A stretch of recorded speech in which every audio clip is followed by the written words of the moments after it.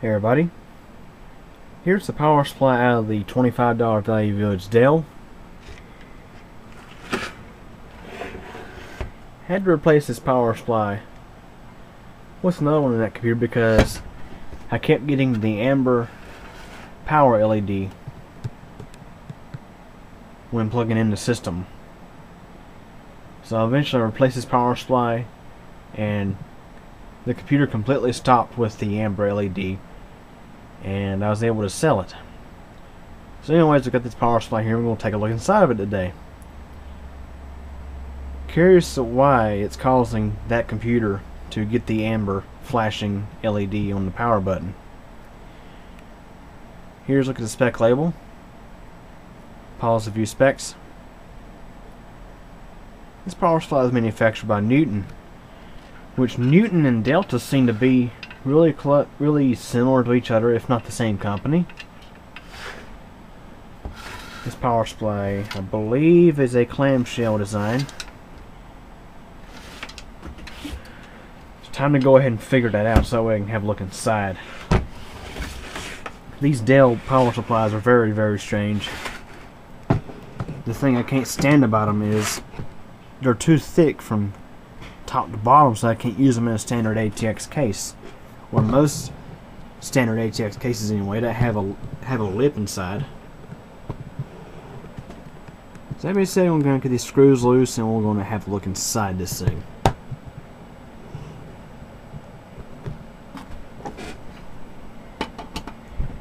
To be honest, this thing is built very well. What I'm going to do is I'm going to see if there's anything that I can see visually wrong with this thing on the inside.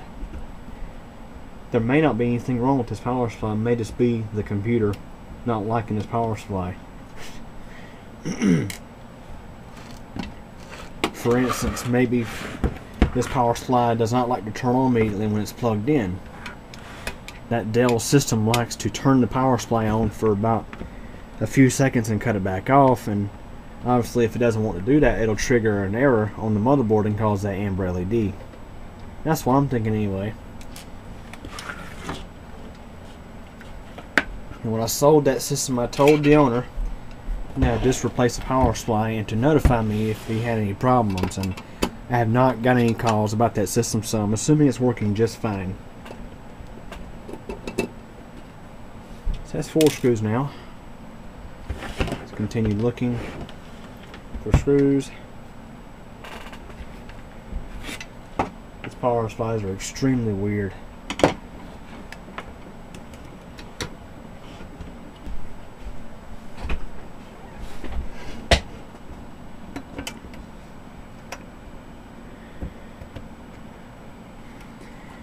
It's just a matter of getting your pry open, pretty much.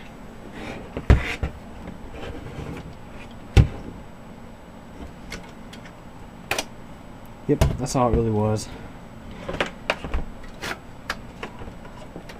Yep, definitely a clamshell design. And of course, if I didn't mention already, this is a 375 watt power supply. And this power supply had what I would pretty much call a mystery to itself. This power supply has a fan lead sticking out the back of it. And without this fan lead plugged in, the fan would not even work at all. So I believe somebody has been in this thing. I think somebody replaced the fan with this one. It's a rather nice one. It's a Nidec Beta SL. It's a good quality fan. And it's not even zip tied to these other wires. So we're going to get this pulled apart here. So yeah, have a look at this. The fan is not even connected to the power supply PCB.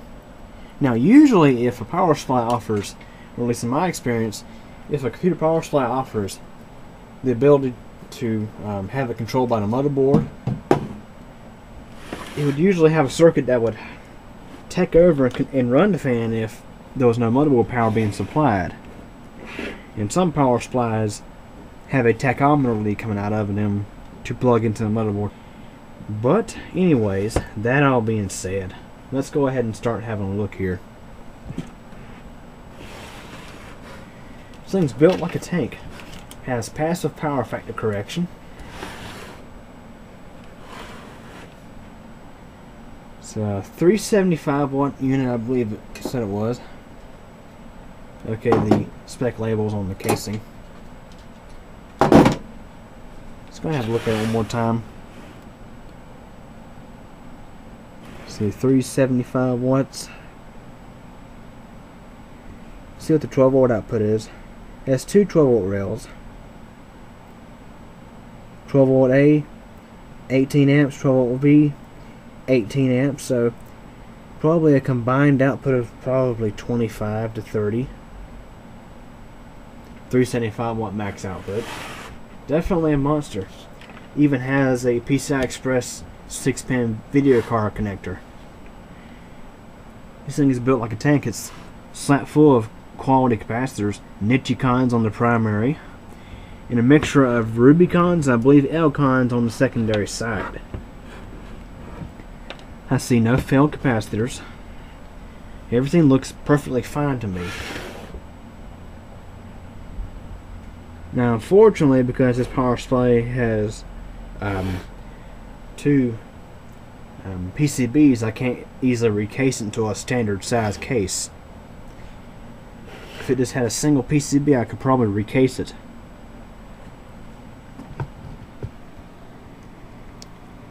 Pretty good sized PFC coil there. Now, this is not going to be an in-depth teardown of this thing. Don't get me wrong there, because I don't plan on tearing it down. I'm actually going to put it back together and try it. See how everything works. But I would like to know about that fan. Did this thing actually come from the factory like that? I believe it didn't. It's not often you find a power supply that you have to actually run off the motherboard.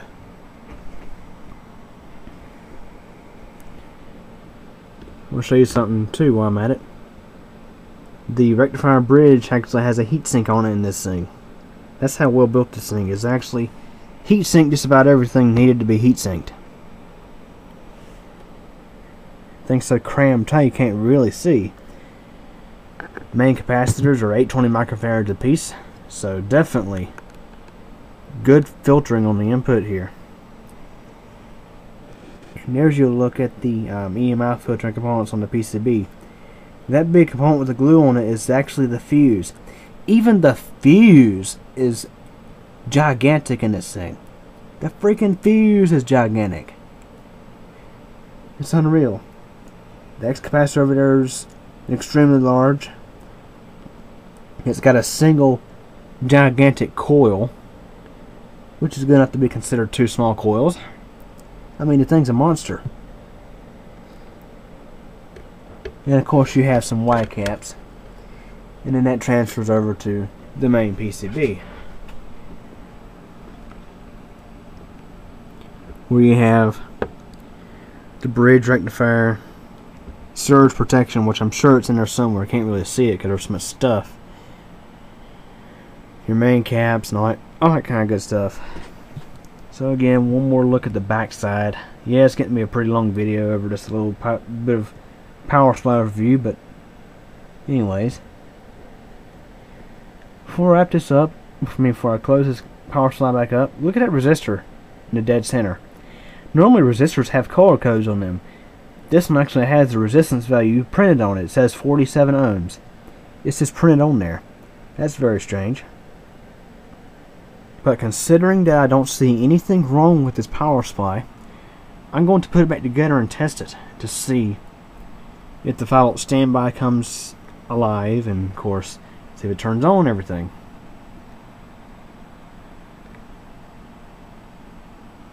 That being said, I'm going to put this thing back together. Okay, got the power supply back together and I got it plugged in. Let's go ahead and run some tests.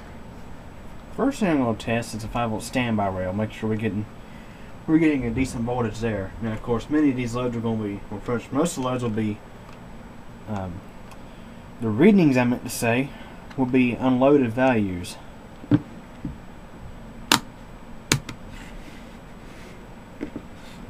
Slide this over a little bit.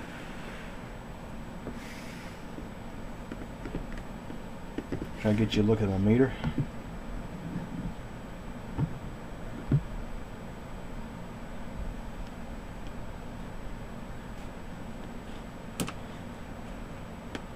What I do is I hook up a fan adapter to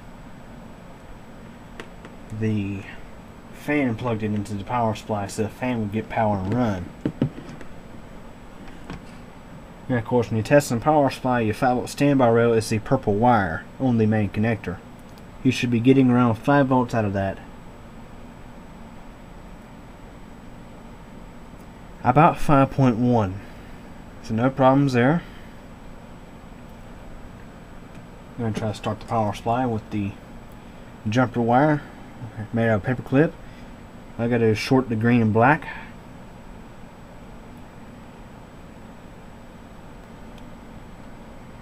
It is not turning on.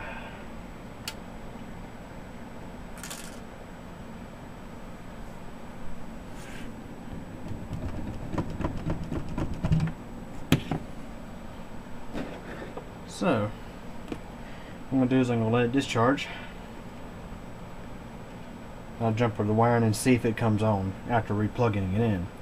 So apparently, it was in fact the power supply. We're getting 5 volt standby, but it's not turning on. So the computer was pretty much throwing the PC equivalent of the check engine light that a car would throw when it has a code. And of course, it's taking a good long time for those 820 microfarad capacitors to discharge. Yeah, this will take a while. I'm going to plug it back in and see if the fan starts.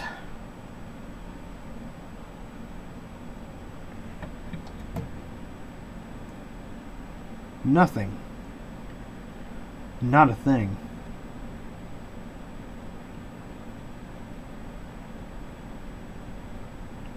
Nothing at all. At least the fan's not spinning anyway. Let's check our other rails.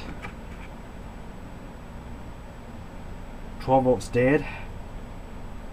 5 volts dead.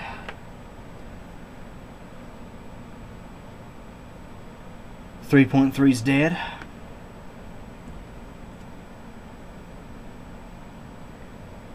Minus 12, we're getting 0.12 out of it. Not good. So apparently this Newton power supply has issues. Now, I doubt it has anything to do with capacitors. As you may have seen, we just looked inside of it and it had really good capacitors in it. Mainly Rubicons.